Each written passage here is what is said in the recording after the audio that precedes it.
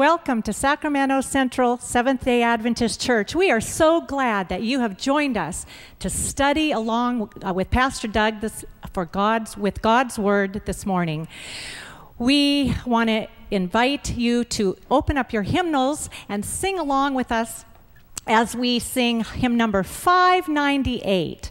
Watch Ye Saints. This comes as a request from Giselle and Malika in Antigua and Barbuda, Stuart in the Bahamas, Gemma in Canada, Denise in Florida, Bob and Paula in Idaho, Donnelly in Jamaica, Linda in Massachusetts, Andy in Missouri, Judy in Nevada, Kelly in New York, Darlene in Oregon, Richard and Dolores in Washington.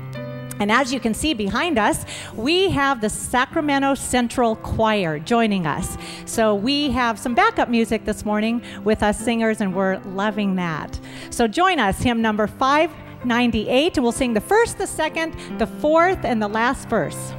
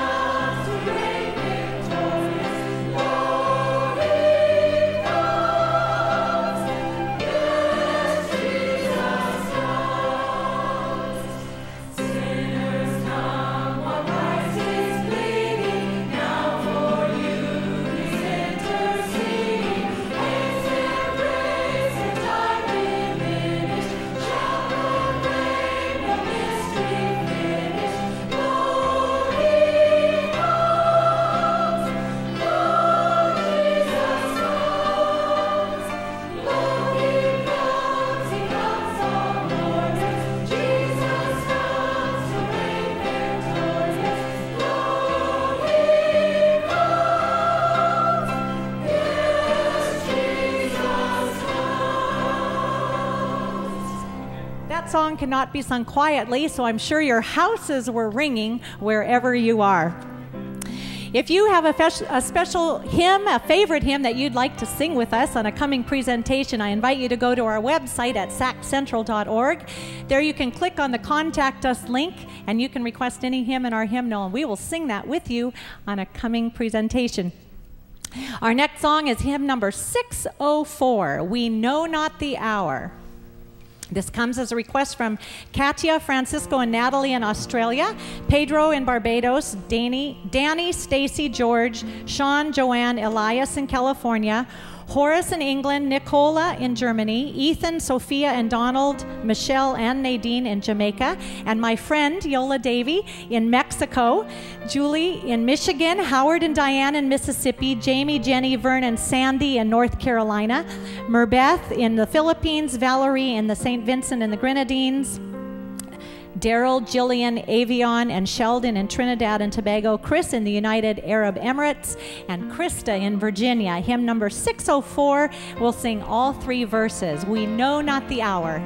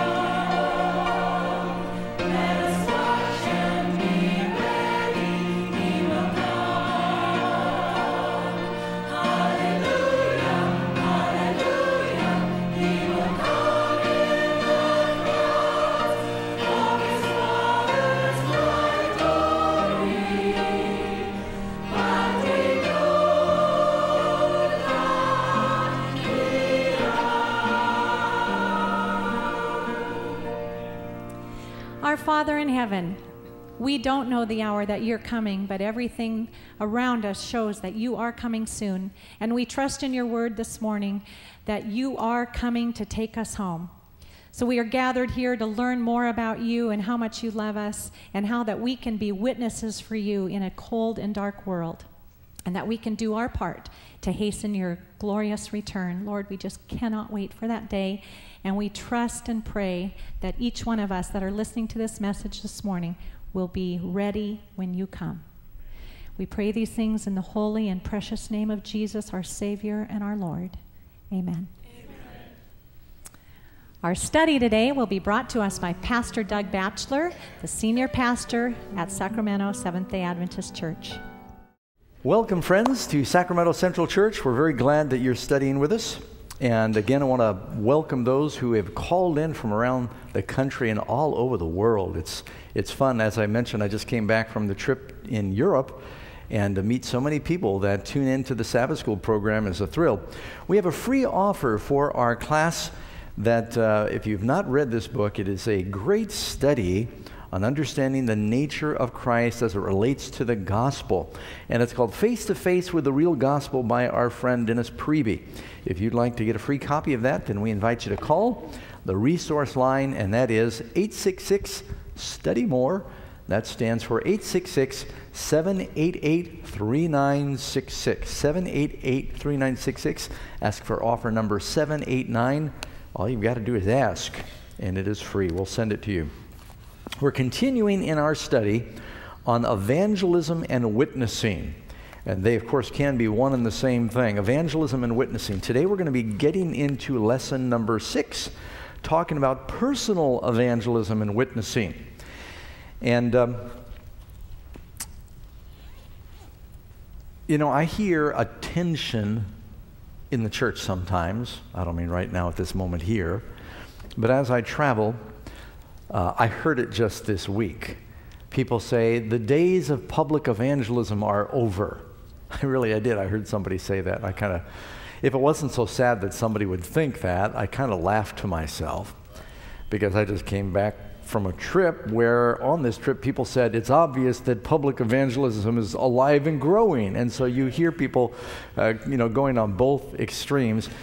And it almost seems like there's a tension between the idea that the way that we're going to win people is either only by your personal witness and friendship evangelism, or totally by the public evangelists and pastors that are out there with large groups teaching and preaching.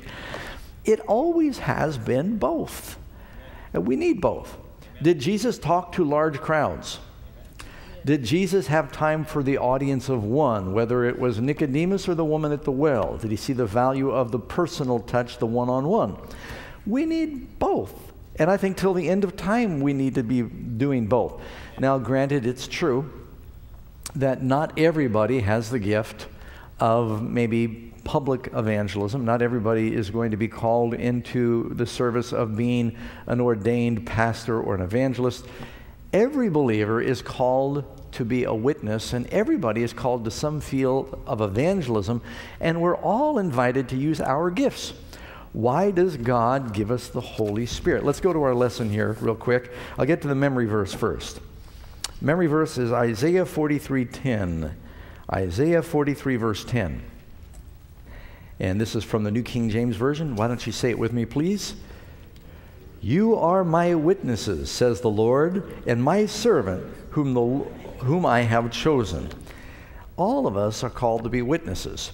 Now, if you look in Acts chapter 1, Acts 1, verse 8, Jesus, after he rose from the dead, he appeared to the disciples over a period of about 40 days. Nice biblical number. And just before he ascended to heaven, he, of course, gave the Great Commission. The disciples said, will you at this time establish the kingdom? And then Jesus made this statement. Acts 1, verse 8. But you will receive power when the Holy Spirit has come upon you, and you shall be witnesses to me in Jerusalem and in all Judea and Samaria and to the end of the earth. Or as we would sometimes say, to the ends of the earth. Now, is that something that Jesus promised just to the apostles who maybe were gathered there around Bethany on the Mount of Olives as he ascended? Is the promise of the Holy Spirit given to those who are baptized? Peter said in Acts chapter 2, repent and be baptized every one of you for the forgiveness of sins, and you shall receive the gift of the Holy Spirit. Why does the Lord give the Holy Spirit to those who make the commitment to follow him, that choose to love and serve him? That you may be my witnesses. Now, does that mean everybody's given the Holy Spirit so they can all preach at Pentecost? Were all of the apostles great preachers? It doesn't really say that. Were they all witnesses?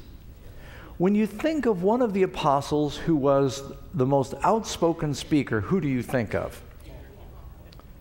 Well, Paul was an apostle, that's true. He wasn't in the first batch, but he certainly was called later. And then I heard several people say Peter. I would probably vote for Peter because he ended up being sort of the spokesman at Pentecost.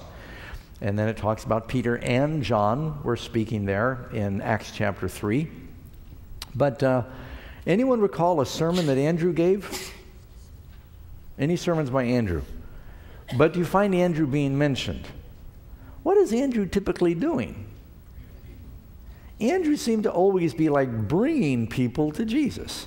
It's Andrew who brings the Greeks to Jesus. It's Andrew who brings the little lad to Jesus. Andrew was a little more quiet than his more gregarious brother. And so I don't even know that all of the apostles had the gifts of public speaking per se. It doesn't tell us that in the Bible. I think they were all called to teach and to preach. He did send them out going from town to town to preach, but they went 2 by 2. It could be one was more of a prayer and he had the gifts of the personal evangelism, maybe a little more organization, and one was the more verbose of the two. It seems like he paired them up that way. And even the Great Reformation, I just came back from where Luther was working there in Worms and Wittenberg and in Germany. And, you know, we think about the Reformation, you had Luther, who was the very outspoken, a little bit bombastic preacher. And then you had Melanchthon, who was a little more of the cerebral, the writer. He was a good teacher also, but he would organize things, and he was sort of the backup man. And I think God sometimes pairs people, not only in evangelism, but in marriages that way. But everybody's been given gifts for personal evangelism. The reason he gives us the Spirit is to be his witnesses. When you look at the different gifts of the Spirit, matter of fact, I'm going to do that now, even though it's not in order in the lesson. Go in your lesson to 1 Corinthians 12. 1 Corinthians 12, please. And for those who follow along with us because you teach, forgive me for doing this totally out of order. 1 Corinthians 12, verse 12. For the body is one and has many members, but all the members that are of one body, being many, are one body. So also is Christ. For by one Spirit we're all baptized into one body, whether Jews or Greeks, whether slaves or free, and we've all been made to drink on one Spirit. In fact, the body is not one, but many. And then he goes on and he lists the different gifts of the Spirit that are given to everybody as the Spirit decides. God gives every member, when you're baptized, just like Jesus, there'll be temptation. How many are tempted? Jesus was tempted after his baptism. Everybody get tempted by the devil? We should be. I mean, you know, if you're trying to follow Christ, you'll be tempted. And not only was Christ tempted, but Christ began his ministry with his baptism. Was Jesus anointed with the Holy Spirit at his baptism? For what? For ministry. Everybody gets the gifts of the Spirit for ministry. It may not be the gift of preaching, but everybody gets gifts to be used to somehow witness for the Lord. That's what I'm trying to say. So, not everybody in the church is a mouth. Some are eyes, some are ears, some are hands, some are feet, some are hearts, some are heads, the more organized version. But everybody is given gifts of the Spirit, and what's the purpose? To be witnesses for him. Not only when we come together in the church for a public meeting, but when you meet people on the street, when you go to work, when someone knocks at the door of your house, we're all called to be his witnesses. The question is, are we being faithful witnesses? Now, one more thing I want to mention here. When I read Acts 1, verse 8, it's not an accident. Go back to Acts 1, verse 8. It's not an accident that Jesus said, you'll receive power when the Holy Spirit has come upon you. And the purpose of this power is so you can speak in tongues. No, he doesn't say that.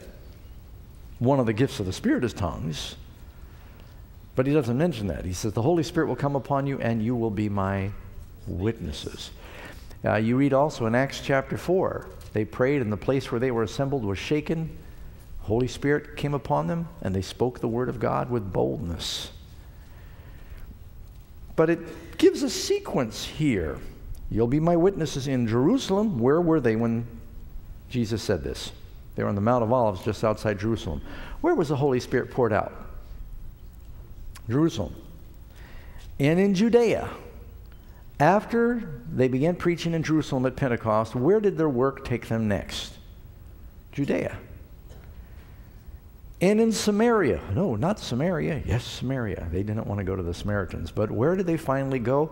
You read in Acts chapter 8, it tells us the Holy Spirit was poured out in Samaria. And then after the stoning of Stephen, a great persecution arose, and they went everywhere, the uttermost parts of the earth, preaching the word of God. You know, if I give you 4 numbers and ask you to arrange them sequentially, I don't know, what are the odds? 1 in 12, you'll get them the right way? But the order in which Jesus mentions it here is exactly the order, those 4 places, that they spread the gospel. But you'll notice that it starts at home in Jerusalem. And then it went to Judea, call that their neighborhood. And then it went to Samaria. Sometimes they were forced to work with the Samaritans in their business travel. That might be where you work. And then the uttermost parts of the earth. That's everything else. That's a good pattern for your personal witness. Some of you accept Jesus. You say, I want to go to the mission field. And, well, have you reached anybody in Jerusalem yet? Your neighborhood, your family. Amen. You got to start at home. And then what about where you work? You don't have to quit your job and go do a missionary. Start with the people where you work or your neighbors. And then, you know, you go beyond there to your neighbors and then the place where you work. And then the uttermost parts of the earth. And we want to be faithful witnesses. Somebody look up for me Acts 4, verse 33. I think we gave these slips out. Who has Acts 4:33? If you know that, hold your hand up so we can get you a microphone. Oh, it's over here, okay? And in the 10 Commandments, do you find the word witness? Are you taking too long? Do you find the word witness in the 10 Commandments? No, huh? Thou shalt not bear false.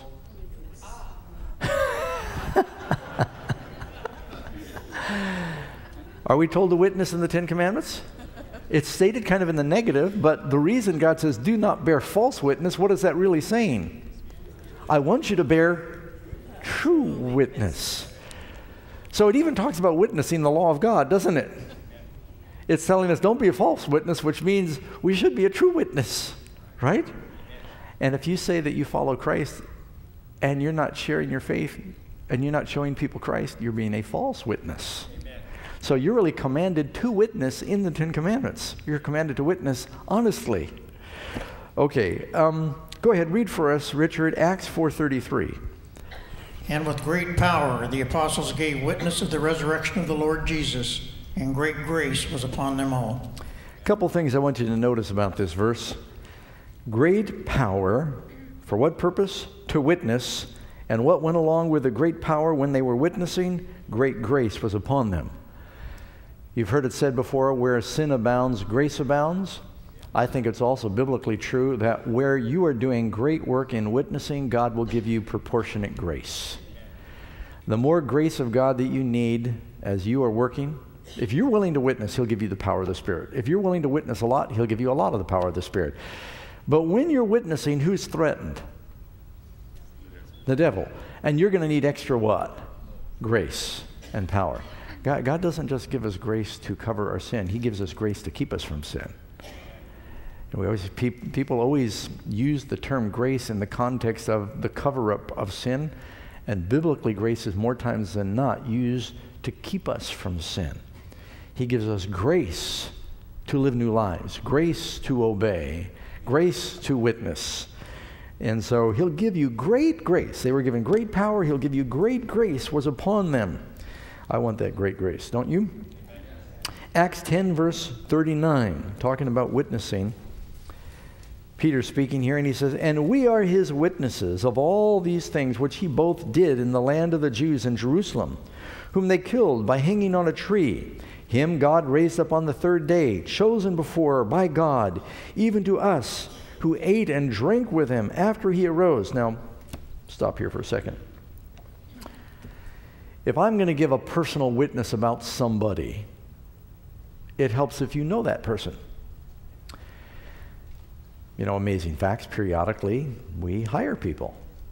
And we start out, we say, could you please send us a resume? And we often get a stack of resumes in certain areas.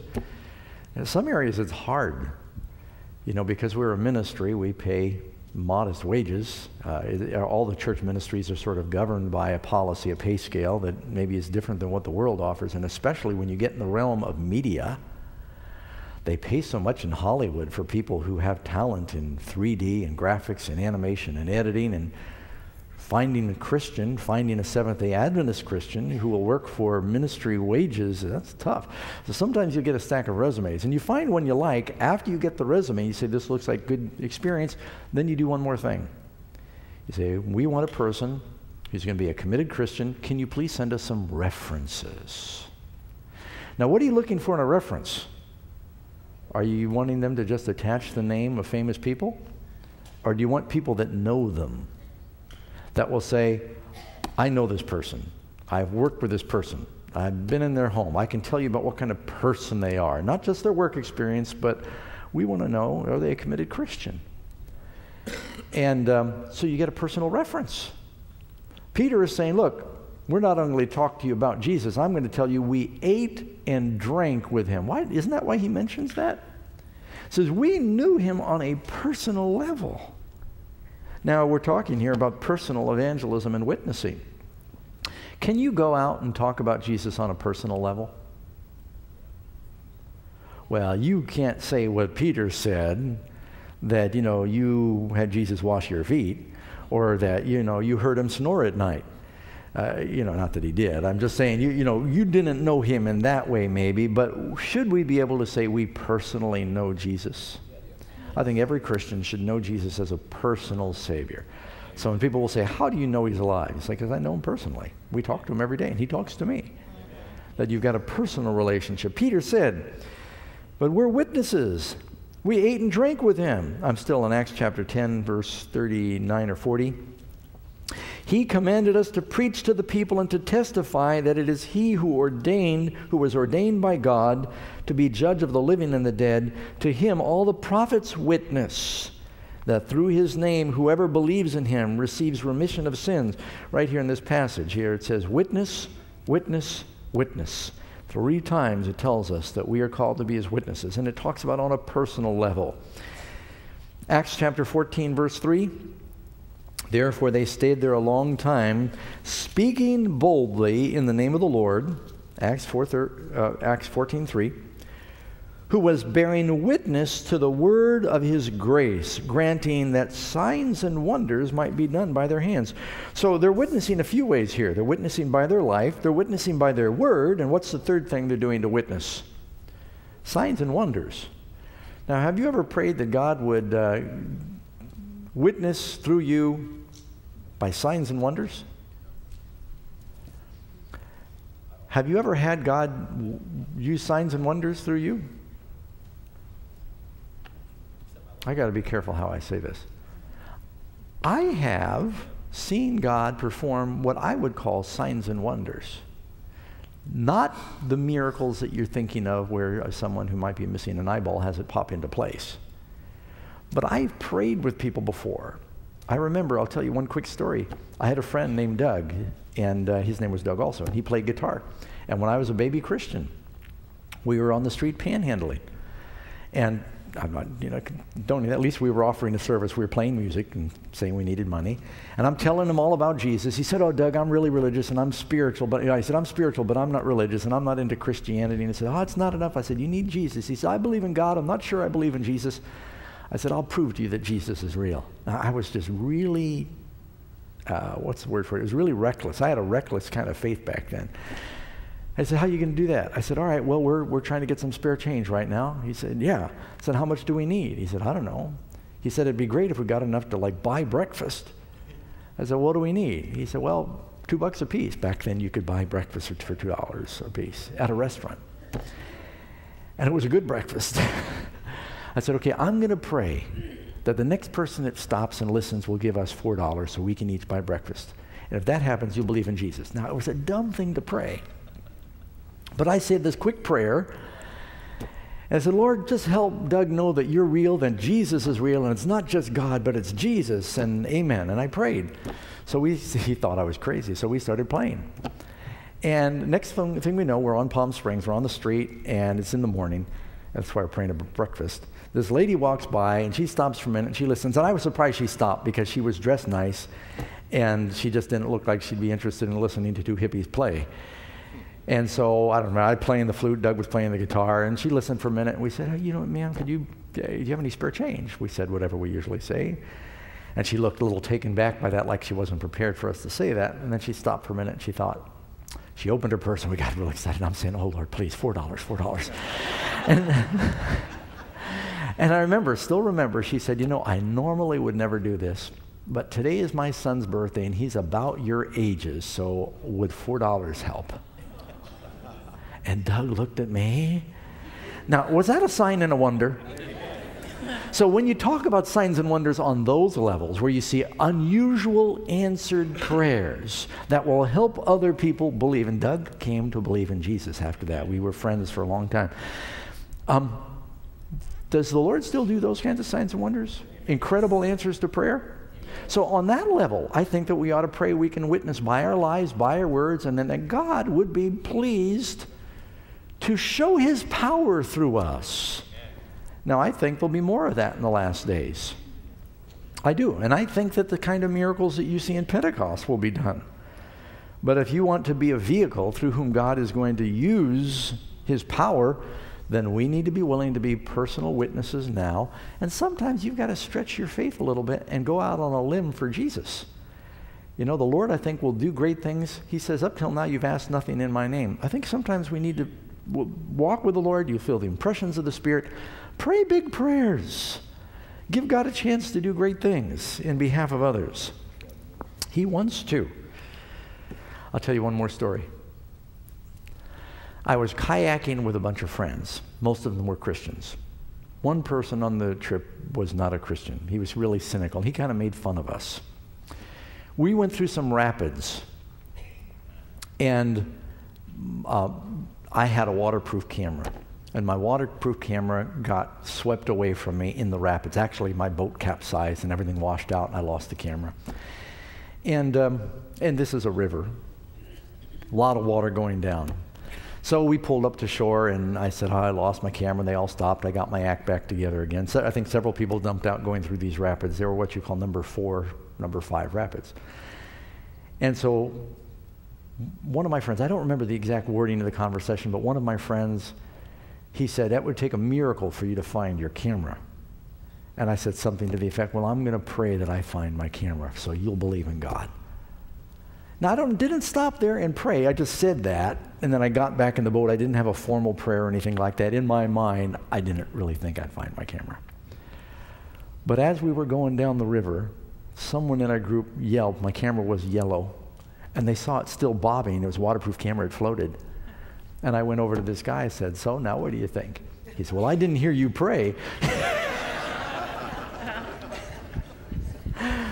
But I thought to myself, the Lord, you know, he does these things because he wants to show his power. And I've seen it many, many times, as signs and wonders. I'm taking up too much time.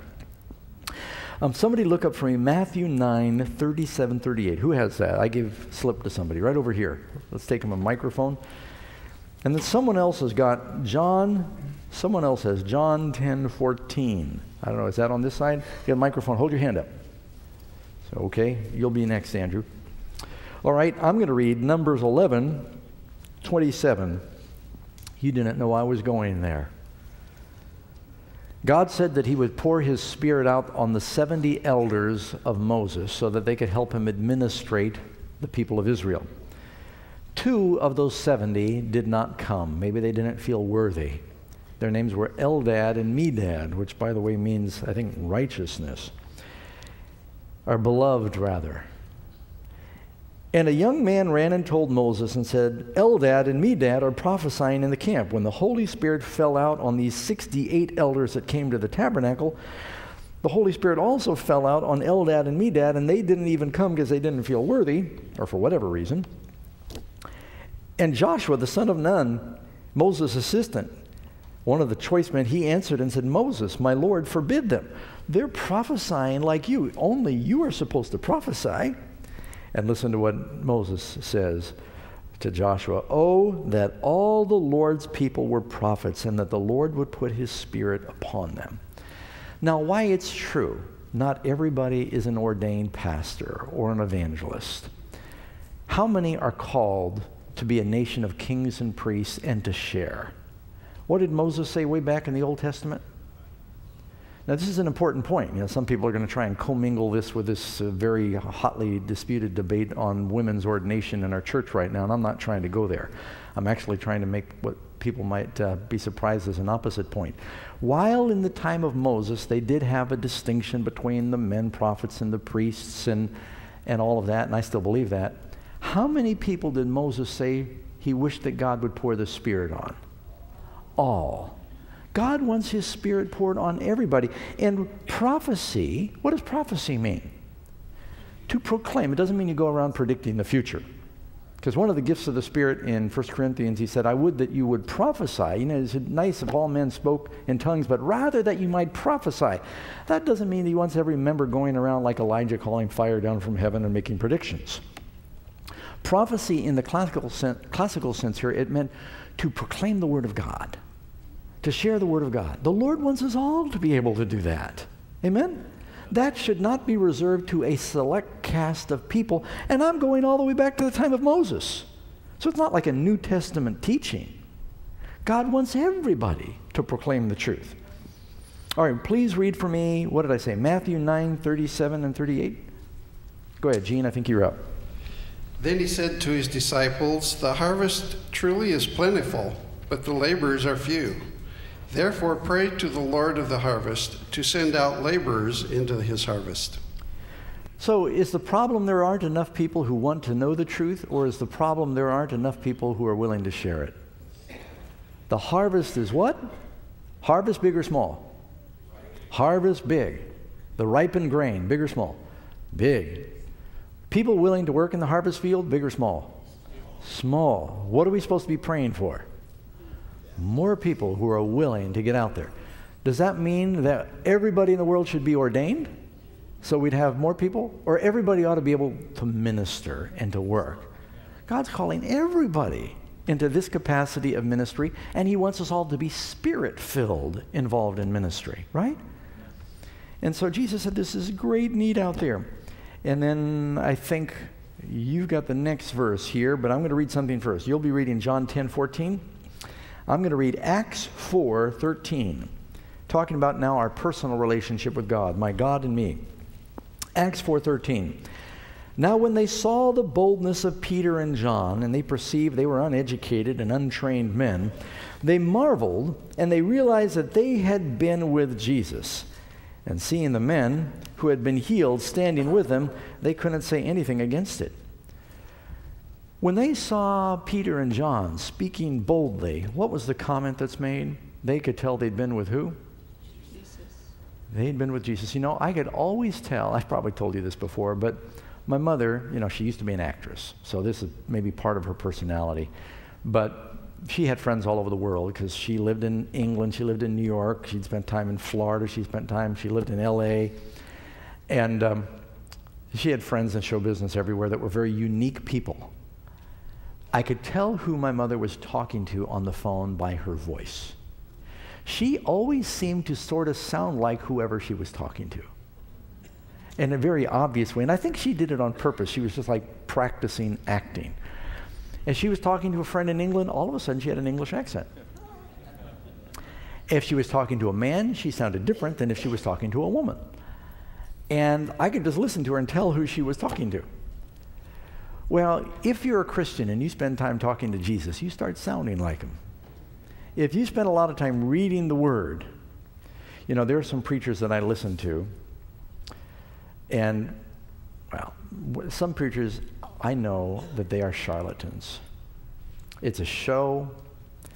They're maybe involved in doing it for other purposes, whether it's their own glory or money, I don't know. But just something doesn't ring true. I'm talking about from all churches. And then I listen to some people out there that are opening the Word, and I can tell that they have spent time on their own, on their knees, with their Bibles open, and that they love the Word. And you can just listen, you can say, they know the Lord, they love the Word, they're doing what they do because they love the Word. I'd like to know them better. And you just feel like, it's almost like there's this connection. It's like your family members, because they just, they've spent time. It's almost like you share DNA, because you know that they've been with Jesus. And, you feel attracted to those people. Peter, James, and John, they had spent time with Jesus. If we want to be his witnesses, we've got to spend time with him like that too. We need to know the Lord. All right, I'm going to have you read then that verse. John 10:14. I think you're up, Andrew. I am the good shepherd, and know my sheep, and I am known by my own. You know what makes the difference? How do people know that you've been with Jesus? Because you know the Lord, and he knows you. You've got that intimate relationship. And I won't overstate this, but please don't forget, in the Bible, that term know took on very intimate definition. It says Adam knew Eve, and they had a baby. And makes statements similar to that all through the Bible. And so when it says that we should know the Lord, it's talking about something that is very personal, very intimate, as close as it can be in a relationship. It's that terminology. In fact, John 17:3. Who did I give that to? Right up front here. Let's get your microphone. Behind you. You'll find one. Okay? And just before we get to that, I'm going to read Jeremiah 9:23 and 24. Thus says the Lord, let not the wise man glory in his wisdom, let not the mighty man glory in his might, nor let the rich man glory in his riches, but let him who glories glory in this. What are you going to glory at? Your money, your property, your strength? What is it that we should glory in? Let him glory in this, that he understands and knows me. What is the thing we should be the most excited about? That we know the Lord, that I am the Lord, exercising loving kindness and judgment and righteousness in the earth. For in these things I delight, says the Lord. Jeremiah 31. Here's the new covenant. Jeremiah 31, verse 33 and 34. It's one of the first times you find the new covenant in the Old Testament. But this is the covenant that I will make with the house of Israel after those days, says the Lord. I'll put my law in their minds and write it on their hearts. I will be their God, they will be my people. No more shall every man teach his neighbor and every man his brother, saying, know the Lord, for all shall know me. The new covenant, we always talk about, was it the old laws, the new law, was it the ceremonial laws, is it the moral law? Most important part of the new covenant, it says he puts the laws in our mind and we know him. They'll all know me, from the least of them to the greatest. Okay, now you've got John 17:3. Are we ready for that? Yep, go ahead. And this is life eternal, that they might know thee, the only true God, and Jesus Christ, whom thou hast sent. If you forget everything in our study today, remember that and you've got something. This is eternal life, Jesus said. This is not Pastor Doug or even one of the minor or major prophets. This is Jesus. He said, this is eternal life, that they might know thee. So if eternal life comes from knowing God, for you to have successful personal evangelism, you can't give away what you don't have. You can't share what you don't possess. First step to personal evangelism is you need to have it in your heart. And that means you need to have him. If your cup runs over, it's going to get everyone around you wet with the Spirit. If you are full of that living water, it's going to flow out to those around you. You will not be able to keep it to yourself.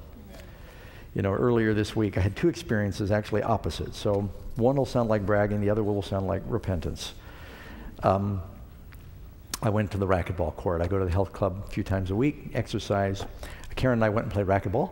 After a couple of games, she said, I'm tired, I'm going to work out. And I saw a friend there that I didn't know very well, but I'd seen him there. He plays racquetball. He was working out. He said, I got my racket. Let's play a game. I said, great. So we were playing. And when we got done, we were resting because Karen wasn't quite done exercising yet. So we were visiting. And in the process of visiting, I said, so, you know, what do you do? And I'm talking to him, trying to get to know him better. Seemed like just a nice guy. And in our conversation, you know, I didn't come right out and say, are you a Christian? But in our conversation, he used things like he said, you know, this was a blessing or that was a blessing. And you wonder when you hear people use these kind of words, you wonder, are they Christians? And when I played racquetball, if something didn't go wrong, some guys I play with, they say words I can't repeat, you know. They're not the church members. They're just, sometimes they get angry, and guys get upset and they say things, and then I say, oh, I'm a pastor. Sometimes it helps, sometimes it doesn't help. I don't exactly do it like that. But some of the guys, they know I'm a pastor, and so sometimes they'll repent. They'll say something, oh, sorry, pastor. So I was talking to this fella, and I started thinking, he was sharing some personal struggles he's going through, and I just thought, oh, boy, I'd like to share the truth with him. And I had a witnessing book in my bag, and it just was spontaneous for me to find a book and to give it to him, and I'm hoping he reads the book, so next time we talk, it can go from there. And so I'm not a pastor preaching. I wasn't giving a Bible study. It was personal witnessing. Then yesterday, Thursday, I came back from playing racquetball. And I was sitting in my garage. If I pull my car all the way into the garage, my phone reception goes bad. So I'm in my car, and it's on hands-free, and I thought, well, I'll just stay here for a second and finish the conversation. We're almost done. So I'm parked in front of my garage. I don't pull into the garage, and I'm talking on the phone. A young man comes to the door. While I'm in the car right there, he comes and he rings the doorbell. Well, I don't get up. I think maybe Karen will hear him, and she'll answer the door. So I'm talking. She never comes to the door, and I'm finishing my conversation. I'm thinking I ought to go out and find out what that young man was. And to me, he had a bag, and I said, oh, he's selling something. We have a lot of people come to our door, and they're selling something. And I'll be honest with you, I'm a little suspicious sometimes. Just this week, 2 men came to the door. Karen answered the door, and they said that they were offering their services. And she said, what are you offering? And they said, what do you need? And they said, yeah, we'll do siding, we do roofing, we do painting. We'll paint your numbers on your side, but we'll do whatever you need. And she said, well, I don't know that we need anything. Oh, well, we can look around back. You might need some work. And I got suspicious. To me, it looked like someone casing the place. Now, maybe I'm just like, because they said it takes one to know one. I used to be a thief, and I thought, I said, Karen, you got to be careful. And she said, oh, I know. So we sent him down the road, thanked him very much, said we didn't need anything. It was suspicious. So I was automatically suspicious when this young man was knocking on the door. I thought, oh, we just had this experience. And so I finally got out of the car, and I talked to him. He said, I'm going to the school, and I'm trying to raise money, and I'm so suspicious. And I'm thinking, how do I know you go to that school? How do I know this is for your education? And, when he got done, he says, well, if you, don't want to donate towards this college fund, he said, we're offering these coupon books, and he pulled out these coupon books that they're selling and stuff like that. And I'm just pulling my car in the garage, and, I'm 30, I've been playing racquetball, I need a shower, and I'm just thinking about, look, I don't have time for a long sales pitch right now. And I said, not now, thank you. And he left. After I came in, I started feeling guilty. I thought, you missed an opportunity. I said, you could have bought a coupon book. It wasn't that much. You could have given him one of your books. You had a stack of them at the door. And I started thinking, Lord, why wasn't I thinking like a soul winner? I was thinking more like, I've got to guard my house from predators. And not only predators, people who are selling all the time. You all know what I mean? How many of you get phone calls around dinner time? Karen, not always, sometimes Karen, just for fun, she starts sharing the gospel with them, and they want to get off the phone then. They don't want a gospel pitch. They just want will you buy their magazine or whatever it is. But I really missed an opportunity. And I thought, Lord, how do you get to the place where you always recognize those opportunities before they leave? Have you ever thought at the end of the day, why didn't I think to give a tract or a book or a study to this person? We meet so many people in our interchange with humanity. And I thought, how do you get to the place where it becomes spontaneous to be a personal witness? Sometimes we remember, sometimes we forget, and I get scared. I think, Lord, if it wasn't for God's grace, I'd be afraid to find out in the judgment how many opportunities I'd lost because I was preoccupied with my selfish needs at the time. Like when I get on the airplane and I just want to go to sleep, and God sits me down to a person right next to me that I could witness to. But all I'm thinking about is I either want to rest or I want to get my sermon notes prepared for my next opportunity, and I'm thinking about me. Or I'm thinking about I want to go in the house, or I've got things to do, and God puts people in our path. We become so preoccupied with our agenda, we forget. Ultimately, everybody you meet, I believe, everybody you meet in one way or another is an opportunity for us to learn something about God, to be a witness. We either can help them or they can help us, but there's a purpose. And I don't mean everybody you pass on the sidewalk, you know what I'm saying? But I'm saying when you have contact with people, it's always an opportunity, even if it's a smile, to somehow be a witness for Christ. But we forget that because we're so preoccupied with what we're doing. And I just pray the Lord will help me to do that naturally. Don't you? So you got to know the Lord. My personal mission field. We're running out of time here. Matthew 9. I tell you what, somebody look up John 4, verse 28 and 29. Who has that? Over here, okay? John 4, 28, and they'll get you a mic. I'm going to read Matthew 9. This is one of the great verses in the Bible. It summarizes the ministry of Jesus. Matthew 9, 35. We're going to add 36 also. Then Jesus went about all the cities and the villages, teaching in their synagogues. So Jesus believed in going to the church, adoration and worship, teaching, preaching the gospel of the kingdom, healing. So is there a difference between teaching and preaching?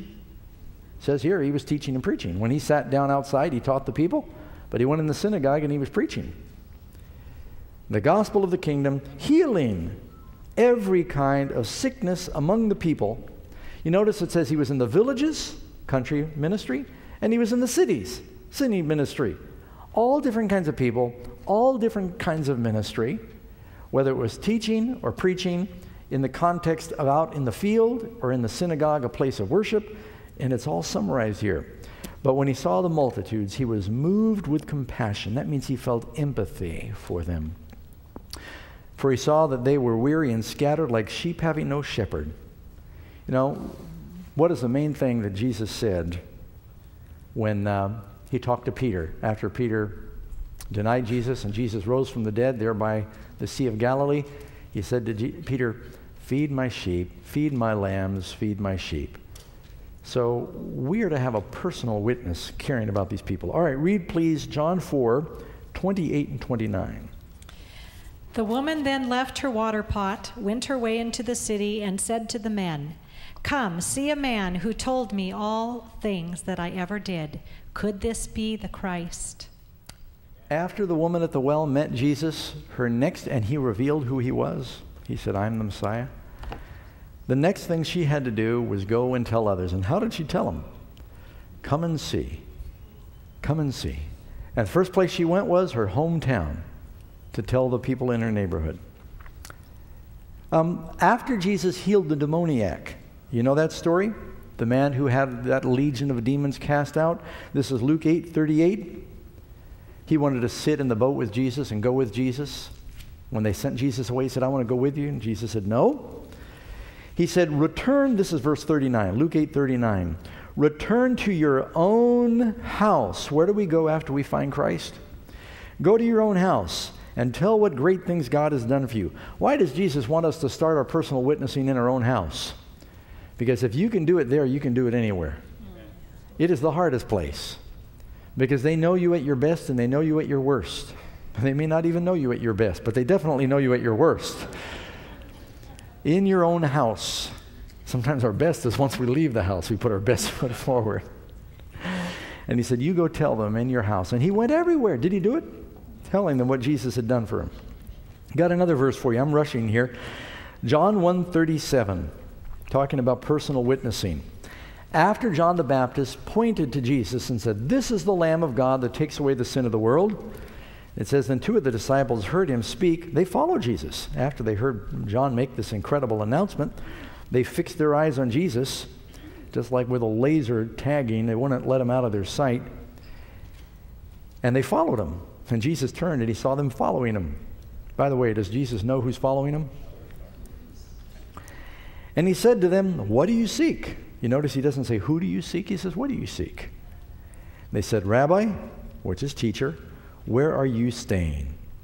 He said, "Come and see." By the way, that's the key to salvation. Come to Jesus and see. Come unto me and you will see. Come and see. And they came and they saw where he was staying, and they remained with him. They abode with him. Christ wants to abide with us. That was about the 10th hour. One of the two who heard John speak and followed him was Andrew. Andrew, Simon Peter's brother. He found his brother Simon, or Peter, and he said to him, we found the Messiah, which is translated the Christ. And he brought him to Jesus. There you got Andrew again doing the personal ministry. And he said, you are Simon, the son of Jonah. You will be called Cephas. And you read on through this story, and then later it says Philip goes and he finds Nathanael. So you've got them all, the disciples, the apostles there, they're all telling on a personal basis. And by the way, several times it says, come and see. When Philip calls Nathanael, he says, we found the Messiah, Jesus of Nazareth. He said, can anything good come out of Nazareth? What was his answer? I'm not going to debate with you. I'm not going to argue. I'm not going to give you a list of proof texts. Find out for yourself. Come and see. You know, one of the best ways to get people to church is just say, come and see. We got great things happening. Well, the last question is, come and see for yourself. And you invite them. And so you got the personal. The church really begins here. The Gospel of John begins with personal invitation, inviting people to look to Jesus and see. Oh, and then, of course, it talks about our personal potential. Moses didn't think he had the gift. Little did he know, became the greatest writer in the Bible. We've all got different gifts. If we consecrate them to God, he'll bless and he'll multiply them. We are out of time, friends. I want to remind anybody, if you didn't hear at the beginning, our free offer today is this great book by Dennis Priebe, Face to Face with the Real Gospel. We'll send it to you free for asking. The number you need to call is 866-788-3966. Ask for offer number 789, and we'll send you that book. Well, we didn't cover the whole lesson, but hopefully you were able to get some things that will be a blessing, and we just pray God's blessing on you till we study together again next week. God bless. Thank you for joining us for this broadcast. If you've missed any of our Amazing Facts programs, visit our website at amazingfacts.org. There you'll find an archive of all our television and radio programs, including Amazing Facts Presents, Central Study Hour, Everlasting Gospel, Bible Answers Live, and Wonders in the Word.